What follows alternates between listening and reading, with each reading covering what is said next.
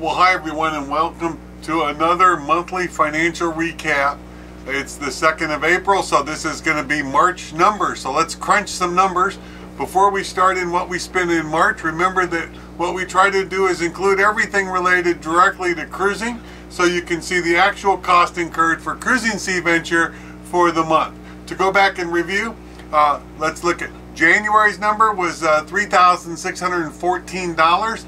That's higher than you actually saw in the January video, but I've now included the Garmin inRange, Starlink, and prorated insurance.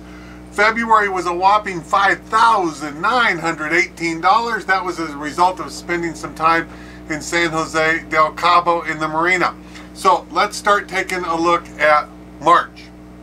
First off, first item, eating out. One of our favorite activities, but only $242. That was almost all in La Paz. Only one meal right here in San Evaristo a couple of nights ago. Groceries was all provisioning while we were anchored in La Paz. $348 in food provisions while we were in La Paz that we put on board the boat. Now, next one, marina fees. You'll remember this was a shocker back in February when we spent about $2,500 for 2 weeks in the marina at San Jose del Cabo. Well, marina fees for the month of March, $10, because we were anchored every single night in the month of March. But there is $2.50 a day charge for the dinghy dock in La Paz. We did that for 4 days, so $10 for the month of March in dinghy fees. Boat stuff. This is, shopping in the candy stores in La Paz, $415. We spent, more than half of that was actually my beautiful new stainless steel pole holder for fishing in the back. Then we spent money on some zincs because we were short on our inventory of zincs. We got a used boarding ladder, and we bought some spare spark plugs for the little tender. So that boat stuff came out to $415. A ride share in La Paz was $21. That was split between Uber and we shared a taxi once, and we used Didi ride share, but mostly we walked, so just $21.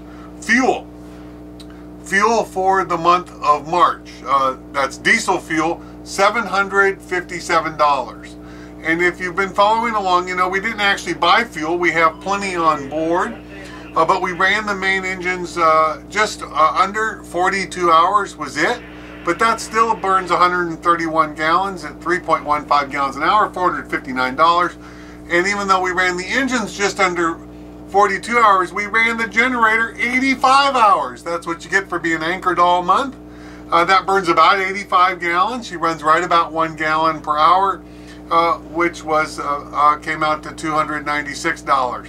So the fuel we prorate out at $3.50 per gallon, average cost of fuel that's on board. So we consumed about $757 in fuel in the month of March. The Garmin inRange, that's our tracker. So if you go to our website, cruisingseaventure.com, click Where in the World is Sea Venture right now. It gives you an update every 10 minutes around the clock. That's the Garmin inRange that's providing that information, and that cost us $55 a month. The next item is Starlink, $72. Now, when I included this last month for the first time, we got lots of questions about Starlink, mostly from people that have Starlink they bought in the United States. So the Starlink unit that you buy is basically, we have the RV version. It's what all the cruisers have.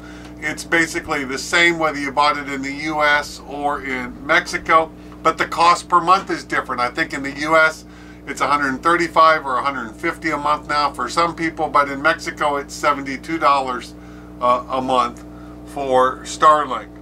And then the prorated insurance, this was a shocker for a lot of people to learn that the cost to insure an ocean-going power boat is a lot. For cruising in Mexico, it's $9,400 a year we pay, or $783 a month. So that's just the insurance cost prorated out, and our insurance will come up in August, and we'll see what happens when that happens. So the March total, including everything, $2,703. is our total, and having never docked for the month of March. Now, of that $2,700, realize over $1,500 of it is insurance and the prorated fuel cost. But that puts us at $2,703, the lowest month of the year. No big surprise, given there's no marinas involved, and just a little bit of provisioning while we were in La Paz. So that's going to wrap up our financial video, short and sweet this month. We'll continue to track expenses and provide you each month the actual cost of cruising Sea Venture for the good, the bad, and the ugly. It's all good for us. It's just the cost, and the cost is what it is for us trying to cruise and live our best life. That's what it's costing us aboard Sea Venture. So until next time, wishing you no wind and flat seas. Bye, everybody.